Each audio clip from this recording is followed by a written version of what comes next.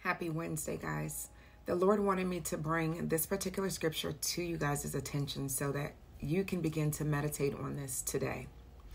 This scripture is going to be coming from Psalm 1, and it is referencing verse 1 through 3.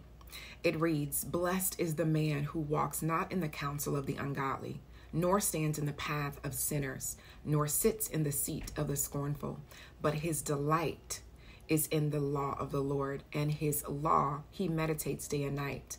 He shall be like a tree planted by the rivers of water, that brings forth its fruit in its season, whose leaf also shall not wither, and whatever he does shall prosper."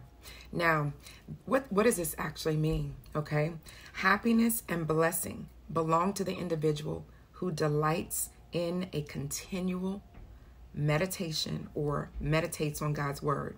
Continually meditates on God's word.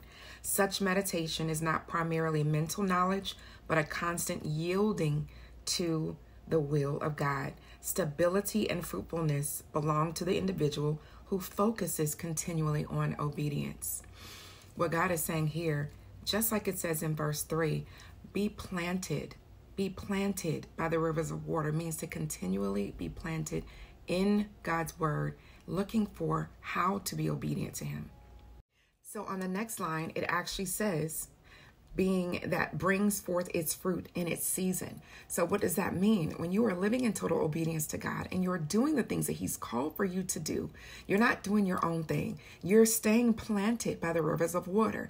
Then you are in position to receive the fruits that are supposed to be coming to you in the season that they are supposed to come. They're not delayed because you're outside of the will of God. All right. And it says, whose leaf also shall not wither. When you are staying connected to God, your leaf will not wither. What happens to a leaf when it withers? That means it's dying, and that's what happens when it's separated from the source.